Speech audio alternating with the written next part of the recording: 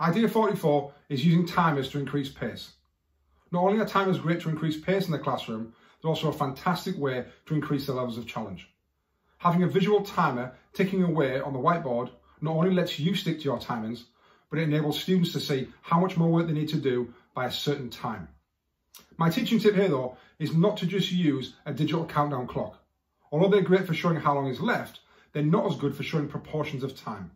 By using a sands of time or an analog clock or a pie chart that ticks away, it lets students see if they've done a quarter of the time or they've got half the time left. And that can be great when they're working through a question that's got 1 or 2 marks or a certain task, and they can see if they're halfway through, 3/4 of the way through, that they wouldn't necessarily be able to see as easily on a digital countdown clock. You can read about this and 9 10 other ideas in my book, 100 Ideas Engaging Learners.